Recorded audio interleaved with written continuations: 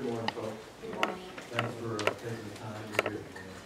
I'm also here to speak about the permit for Seven Springs Water Company. Some of you may remember me from 2005 to 2009 on the past president of North River, and I used to come to every meeting.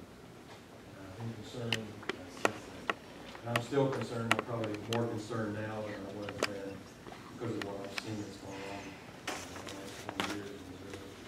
And my daughter-in-law was raised in the river there too, so we've got a long history there. The water levels are low, and they've been low for a while now for the river. Nestle is a foreign company that doesn't really care about our community. They like getting the water, but they're just trying to earn money for their investors. And all over the world, we've seen where they've come in and they've bought water supplies.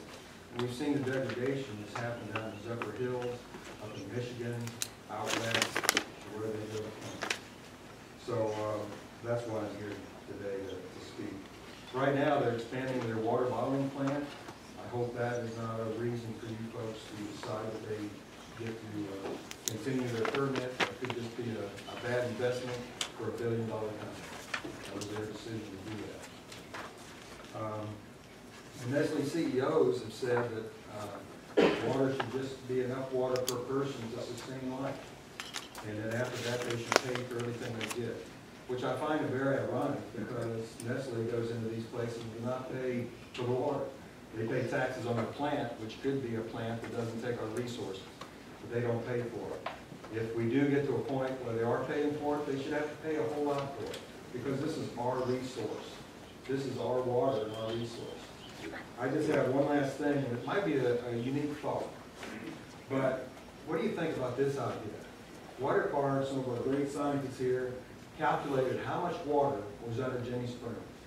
And once Nestle and Jenny Springs uses that amount of water, they don't get any more water. They can't even brush their teeth. Because if you go out and you were to buy a mountain of gold, or let's say coal, and you use up that coal, that's it. You're done selling coal. So if they use up all the water that's underneath them, then that's it. So it's just a little out-of-the-box thought.